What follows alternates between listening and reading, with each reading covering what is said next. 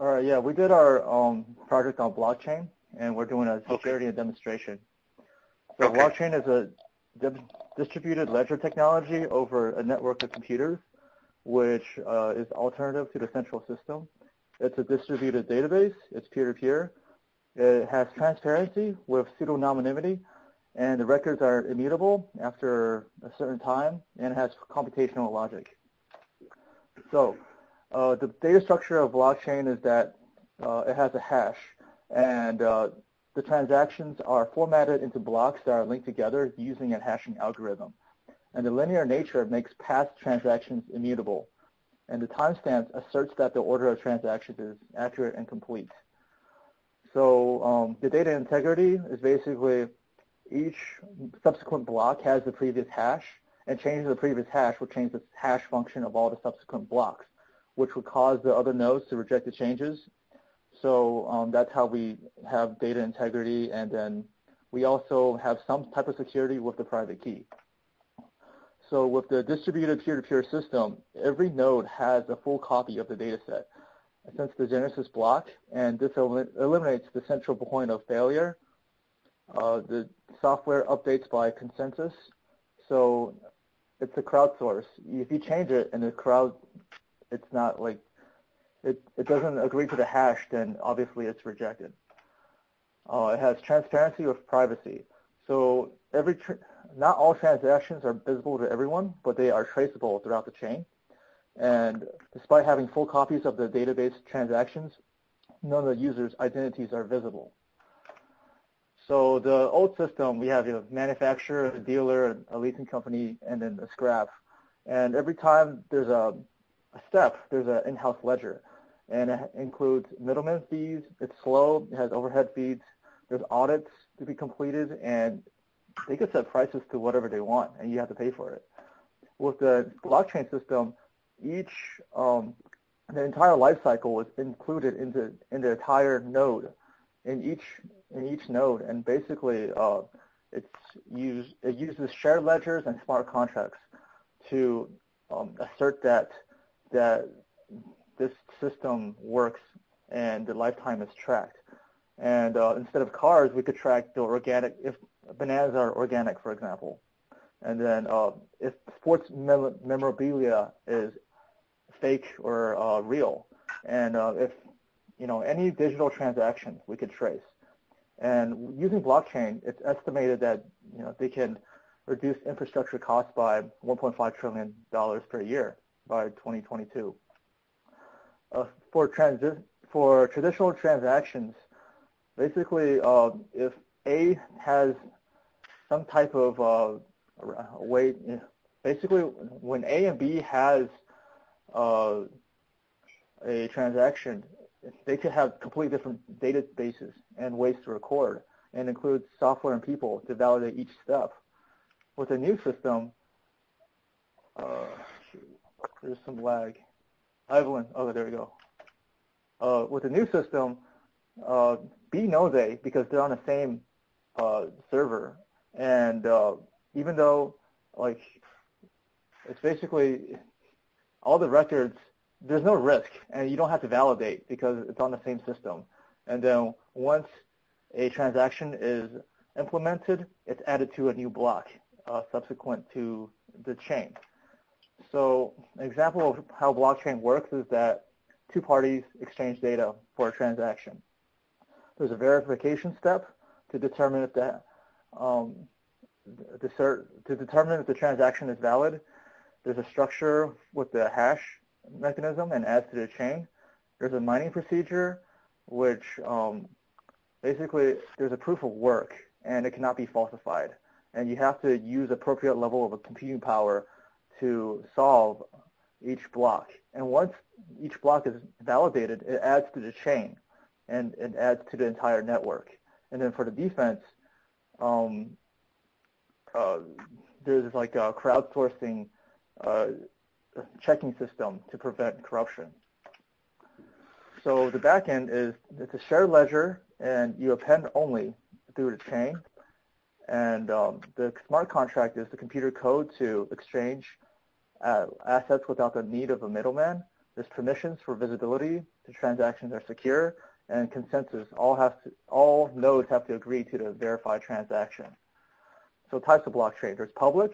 It's very slow. Each node has to be updated every transaction, but it allows for complete transparency. There's consortium, which means that it's more efficient because only certain nodes can verify each transaction, and while increasing privacy. And then there's private blockchain, which is companies or government control the verification process. And for permissioned, sometimes you can restrict access to creating a smart contract.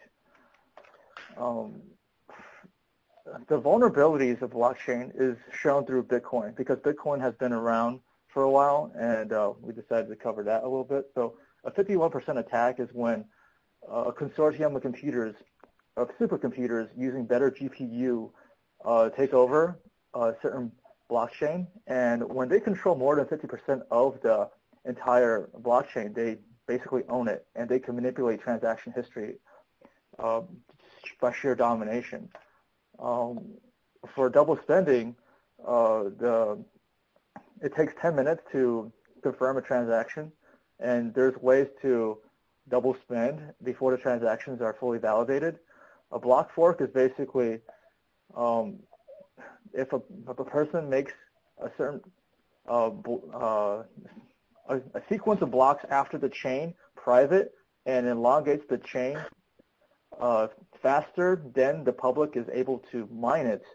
Then the person who is malicious can push it, and because his chain is the longest, everyone basically says that his is the reputable block, which it's a type of selfish mining, which means he claims credibility towards every single block added to the chain after that. So these are the vulnerabilities.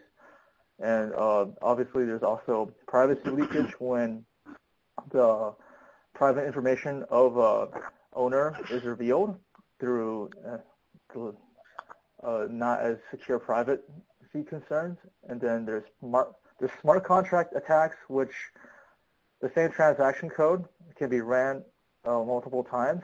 And for example, 55 million was taken away because of the same transaction code was used with a smart contract. And then there's a private key attack. If the private key is known through whatever process, then the attackers can transfer coins, and we can't even trace the attackers. So to prevent the vulnerabilities, there's sharding. So what this does is certain nodes of the database only updates, and then this increases the faster validation process to prevent double spending. Firewalls can prevent DDoS.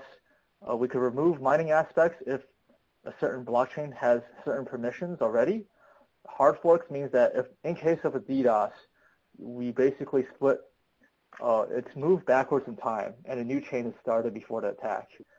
The voting-based algorithm increases privacy for public transaction, and also private transaction ID makes transaction private as well.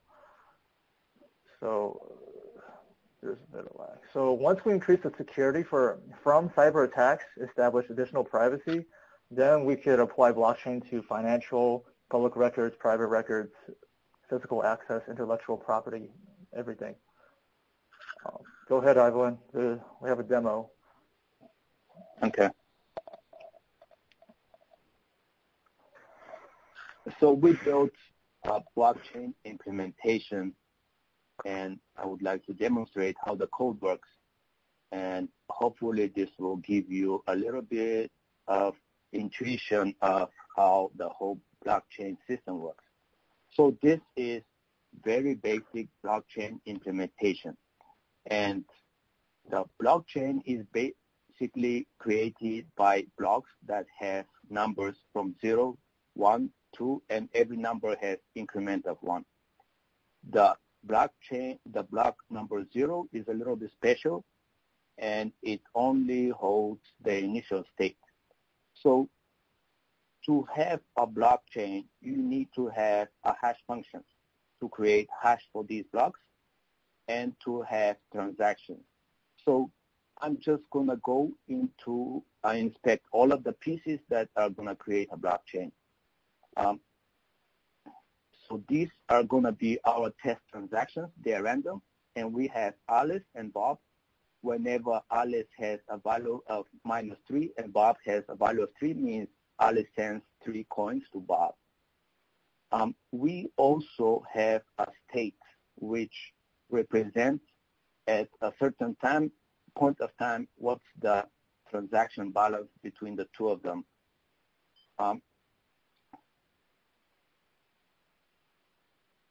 So in order to have a blockchain, we need to have a way to verify those transactions. And I'm demonstrating here how we can make a valid transaction as Alice sends 3 coins and Bob receives 3 coins. An invalid transaction would be if Alice sends 4 coins but Bob only receives 3 coins. Another invalid transaction would be if Alice sends more than she has at the current state. So this transaction would be filed as invalid.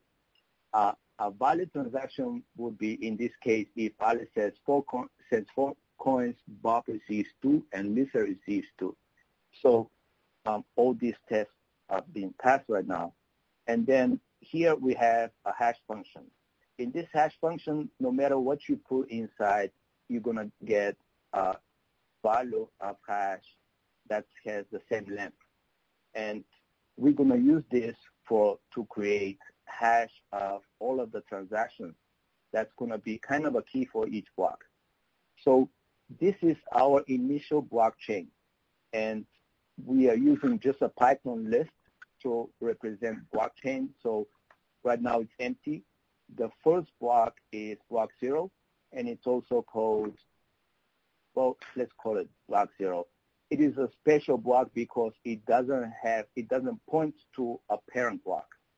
And it only has one transaction that is the initial state. So here is our blockchain with added block 0 inside. And then this function would add all of the transactions into blocks. So these are the transactions that we're going to test. They are 15, and we are going to use the previous function with block size 5. It means 5 transactions in each block to put all of these transactions into the blockchain. So this is what our blockchain looks like. We have block 0, block 1, and I think there are 4 blocks. So we have all of the transactions into blocks, and they're being inserted into the blockchain. But then in order to trust the transactions and in order to trust the block, we have to run a blockchain validation function. So this function would first verify that the hash of the contents of each block matches the hash that we have right now.